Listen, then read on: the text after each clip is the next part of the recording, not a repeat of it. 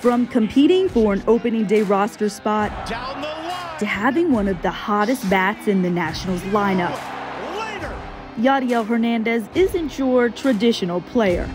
Es un sueño y uno se sacrifica para poder lograrlo. Gracias a Dios lo logré. The Nationals signed the Cuban outfielder in 2016 at 29 years old.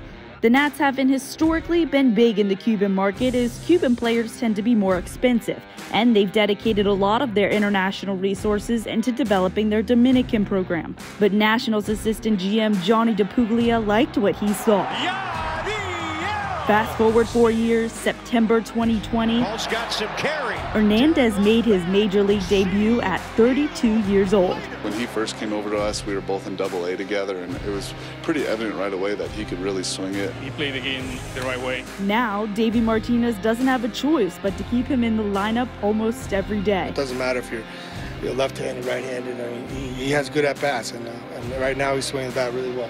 So far this season, in 29 games, he's leading the team with a .327 average and a .490 slugging percentage. And his .856 OPS is the third highest on the team. Wow.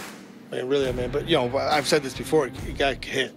Hernandez won't be a free agent until 2027, when he's almost 40 years old.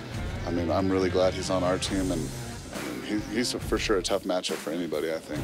But all that matters right now is that his bat is exactly what the Nationals need. Those type of histories, make you realize how big is baseball, how important is baseball for Latin America, and he's a great example of that. For MASN All Access, Amy Jennings.